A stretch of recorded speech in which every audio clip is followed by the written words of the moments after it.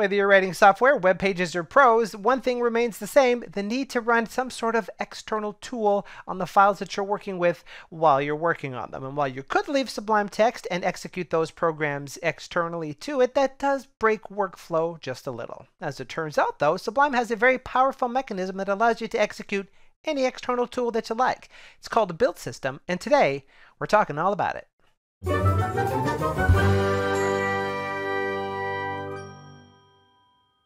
Hello fellow Sublime Text fanatics, Odan here, and welcome to this week's video on build systems. Now, build systems in Sublime Text are a very powerful feature that allow you to execute any sort of external program that you might like from directly within Sublime Text. This could be something like development tools like a compiler or transpiler or a linter if you happen to be a software developer, or even if you're on the other end of that operation writing prose or doing something in LaTeX, for example, you might need to run some sort of external tool to do a document conversion to come up with the final version of the file. Any of these things and more are candidates for doing things with a build system.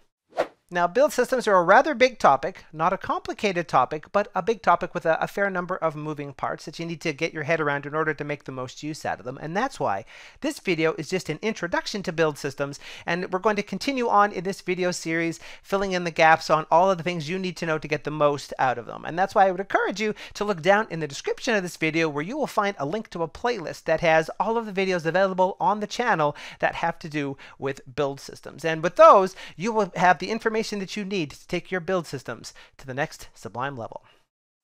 Now, as we said, build systems are for executing external programs, and to that end, what a build system actually is just a simple configuration file that tells Sublime that in a particular situation, it should run a particular program to produce a particular action.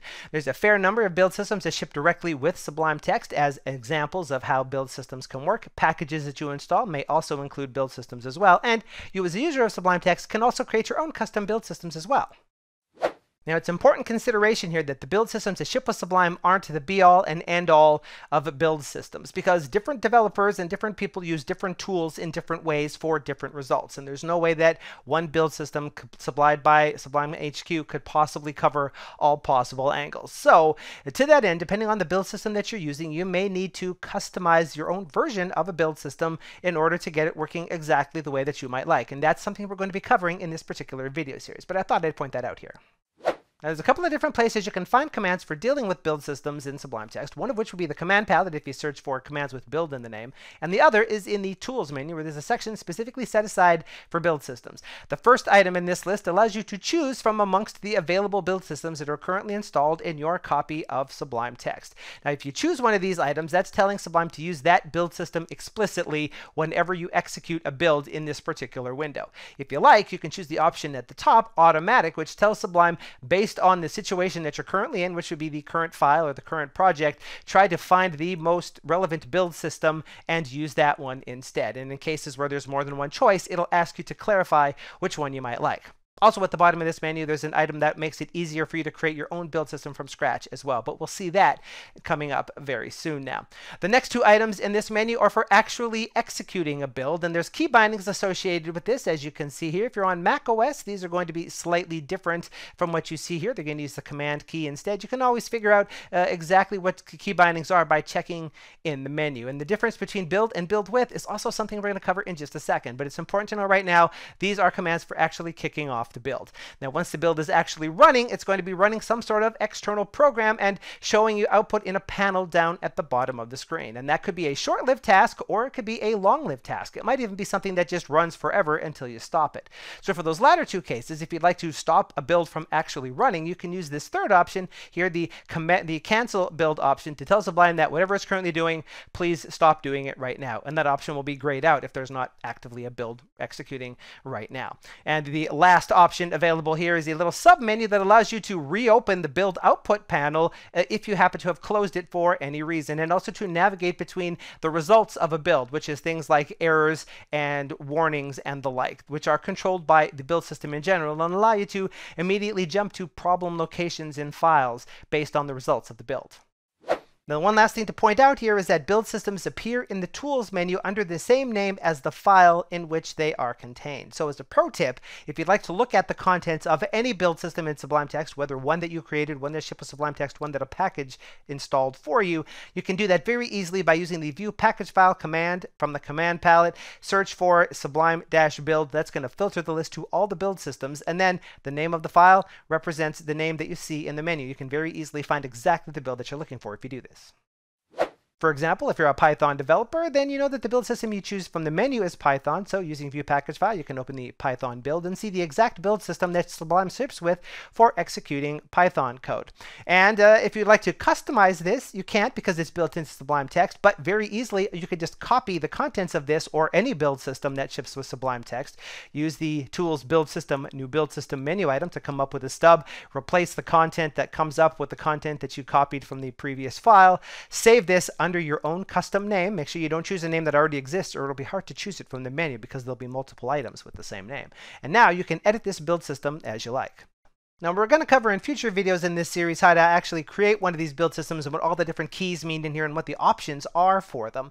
So let's just cover today how you might actually use an existing build system to actually execute a build inside of Sublime Text. And that's very easy to do. The first thing you're going to do is go to the Tools menu and go to Build System and choose the build system that you want to use for your particular build. And again, here you can choose any of the build systems that are here if you have a very specific need to execute a particular one, or you can leave it set on the automatic setting at the top here, which will get Sublime to try to automatically determine of all of the available build systems what apply to your current situation. That's usually a recommended thing unless you have a very specific reason to do it any other way. Now, once you have this build system selected, you get into the situation where you actually want to run your program or execute the tool. Say, for example, this Python file that I have available right here, and I'd like to execute this. Well, how would I do that? I would use one of the items from the Tools menu or the command palette or the key binding. Now, if I just go jump into the Tools menu, we can see there's two commands here, build and build with, and there's keys associated with these. Remember, you can always see what the key bindings are for your particular system by looking in the menu here. So we're going to assume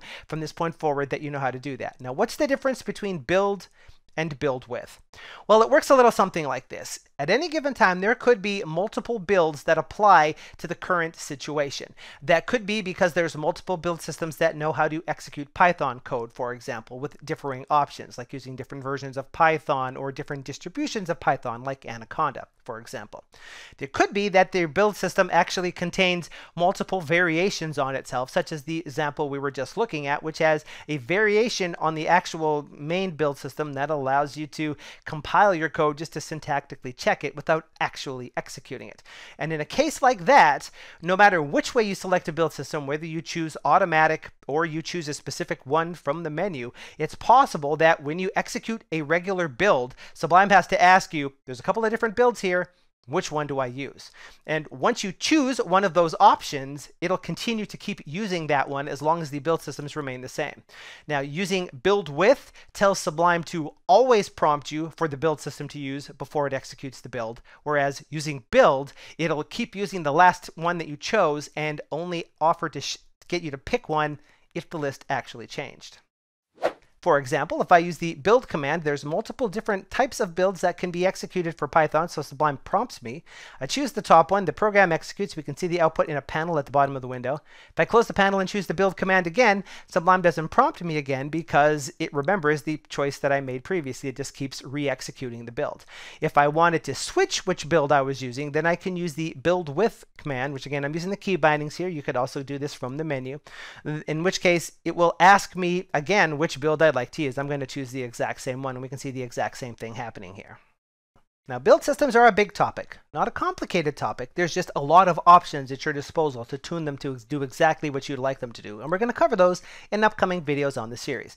Now, a non-exhaustive list of topics includes things like how to write your first build system, how to specify the program to execute, how to specify the location where the build actually runs, how to select a different program based on the operating system that you're using, or other slight variations on the build, how to tell Sublime how to automatically select your build in an appropriate situation, or or capture errors and warnings generated by your tools so you can navigate to the appropriate places inside of a file, how to build something that opens an external window automatically for you, and how to augment your build using plugins of your own choosing or third-party packages like Terminus if you want to execute builds and take full control over what they do. There's a lot that's possible with build systems, and I hope that you're here with us when we cover them. Make sure to use those buttons down below to thumb, subscribe, and share, and ring the bell notification icon if you haven't already. And in the next video, this is ODAT Nerd asking you to please have a sublime day.